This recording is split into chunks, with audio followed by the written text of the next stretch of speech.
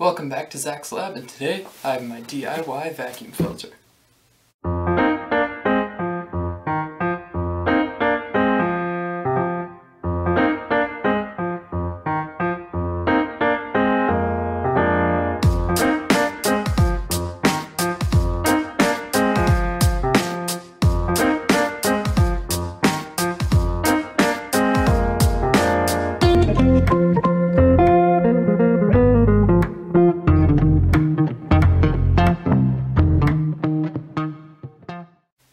So most of the time, a real glass professional vacuum filter would look something like this. It would have a glass funnel on the top with a glass fritted filter down here.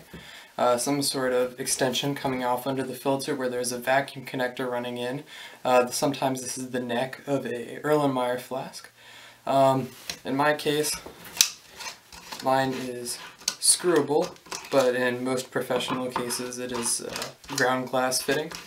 And then it goes down into some sort of container. Most of the time that is some sort of flask, generally an Erlenmeyer flask. But in my case it is an empty pasta sauce jar. All of this was made with materials that I just scavenged around the house. Here at the top we have a cut-off top of a 2-liter soda bottle. Inside is a little bit of plastic I found from some packaging. Here we have a pill bottle that I actually cut off the top and inserted a bottle cap in so you can screw this into the top, all of which is secured with hot glue so it doesn't go anywhere. This is some old aquarium tubing from a fish tank I used to have, and then it goes down into a empty, in this case it is a pasta sauce jar, or you can use a pickle jar or any other kind of glass jar that you may have laying around the house. And on the side of the jar I marked where there is a 250 milliliter and 500 milliliter lines. I just used that by taking something that I knew had 250 milliliters, dumped it in, marked the water line, dumped it in again, marked the water line, and simple addition can find that out. To get a little bit more of an up-close view of this, as you can see, this top is where I had the 2-liter bottle cut off. Inside of here, there's just a piece of plastic hot glued around the edges, so it is suspended above the funnel. And then I took a screwdriver and poked a bunch of holes in it. These are the frits on the fritted filter that allow air to pass through here and suck things through when you put a filter paper in. When you come down here, you see we have the cut-off pill bottle, and there's an aquarium tubing going into it.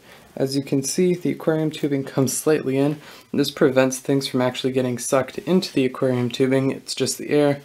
This comes down here attached to the pasta sauce jar lid, goes down into the jar itself. Now obviously I'm not going to sit here and suck in through this because that would be dangerous and I don't feel like dying today, so you need a vacuum source. In my case, that is this. This is actually a pump used to inflate an air mattress. I found it in a closet, completely free to me, but I just made a couple modifications. Normally this hose would be hooked here, because this is the output of the pump. It blows air this way, but it sucks it in through this hole here. So what I did was I took the hose off of this and attached it to where it sucks in the air, and then secured it with some electrical tape to make sure that there was no leakage. And I also secured up here by the nozzle with some electrical tape just to make sure there was no leakage up there too. And I blunted the tip on here so it's easier to fit inside of this. So now when I turn this on, it'll suck air through this nozzle and blow it out here. On the actual filter, the blunted tip fits very nicely right into here, like so. Give it a little push and it fits very nicely into the aquarium tubing because it's about the same diameter. Then you just flip on the pump, sucks the air through here, out here, through this line, into it, and blows it out here. And another feature with this is because of this kind of ribbed cord here, it actually will catch any liquids in these. So if liquid would get sucked out of the pump in here, through into here, it would actually get caught in these little ribs here before it actually got to the pump and did anything to it. So that's just a little added bonus. Now to actually filter things, you need a filter paper of some kind. In my case, coffee filters are the most cheap and readily accessible one, and it works pretty well in most applications. I specifically designed the depth of the funnel from the tip down to the fritz to be about the exact same as a coffee filter. And a coffee filter works great in this situation. Now to actually filter something, generally you'll have some sort of liquid and some sort of insoluble material in that liquid. In this case, I'm going to use some of the zinc that we had left over from our zinc processing video from the alkaline batteries. If you just dump that in, give a little swirl around. As you can see, I didn't get all the barium out, but mostly. Then, you'll actually take this, dump it into the top, and a vacuum connector here will actually suck all the air out. So now that we have our zinc in suspension inside of this liquid, because zinc as a metal is not soluble in water, I can demonstrate the vacuum pulling the water through but not the zinc.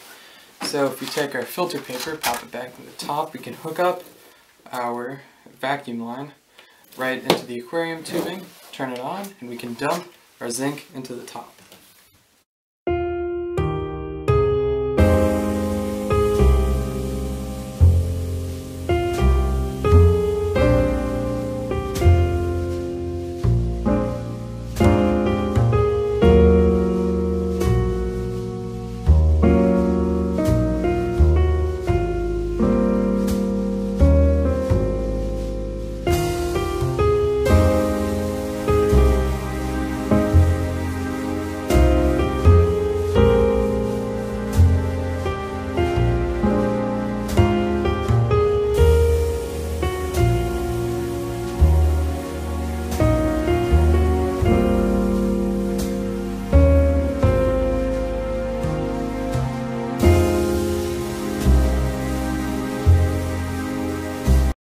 Now as you can see, the rate that it was coming through before gravity, I left a little bit of water in here at the bottom on purpose to show the rate of gravity is significantly less than that of when the vacuum was running.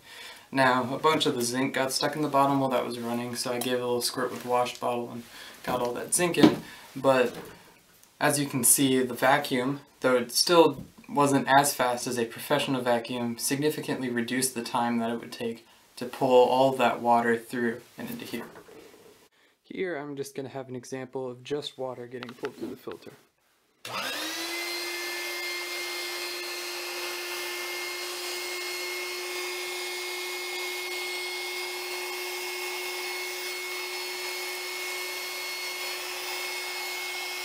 Now one more thing I wanted to show while we were on the topic of filters is how a filter does not remove things that are dissolved in a solvent.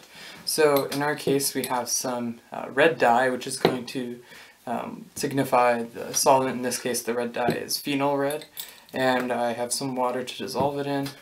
A little quick tip, to get a filter paper to stick to the inside of your filtration apparatus better, just spray it with a little bit of water before you do it. It's really not going to mess with anything. Now we're going to make about 0.1 molar solution here of phenol red and water. I'm just going to give it a couple squirts.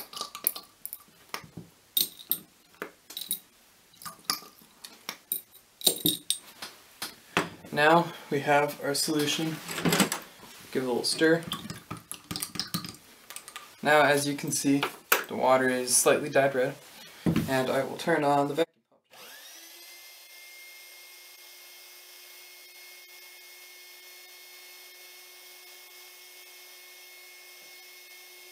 pump. As you can see, after the vacuum pump ran, the water on the bottom is still the same color, and the filter paper on a white background is not dyed red. Because this dye was dissolved in the solvent, which was water in our case, the water solvent carried it through the filter paper.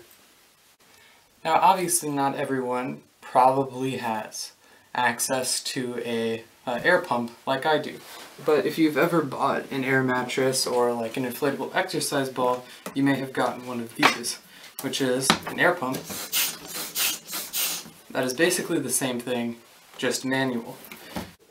Now something like this might be a little less practical to someone who probably doesn't have an air pump like this on hand. These do cost money, but something that you may get for free with another product is one of these, which is an inflatable, like an inflatable air mattress inflator or a exercise ball. And it's just a little floor pump that sucks air in and blows it out that way, just like the electric one is just manual. Now, if you take the output, pop it off, and slide it on to the input, now you have the exact same thing I had with the electric inflator, just manual. Now, when you connect it, in my case, the connectors fit precisely. What I would do is take this nice long hose. Now, I can pump it by foot. To demonstrate this, I'll take a filter paper, pop it in the top, and we'll suck some water through. This is the gravity filtration rate, which is pretty slow, but when you use your floor pump, you can suck it through significantly quicker. Show that again. Gravity rate. Pump rate.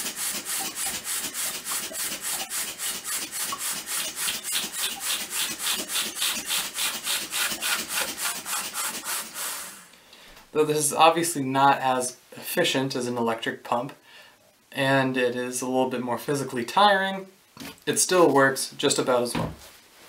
Now this tool here is obviously a great laboratory tool to have. Filtering is a very large part of chemistry, and it generally takes a lot of time when it's just done by simple gravity filtration.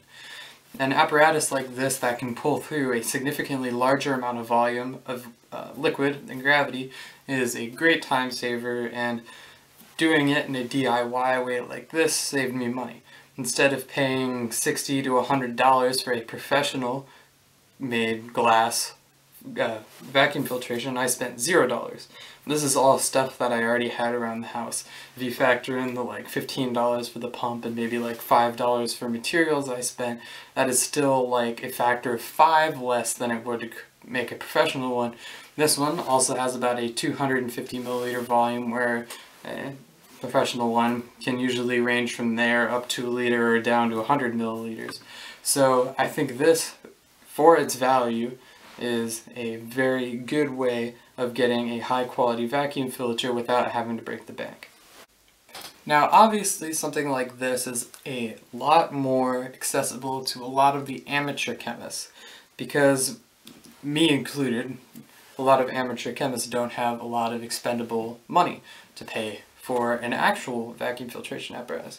This was just something I made from things around the house, and I very much strongly encourage you to do it so yourself. Though I did come up with all of this on my own, I give you any right you would like to make this yourself. Obviously, you may have a different connector tube here, a different type of jar, a different funnel, different type of tubing, different pump.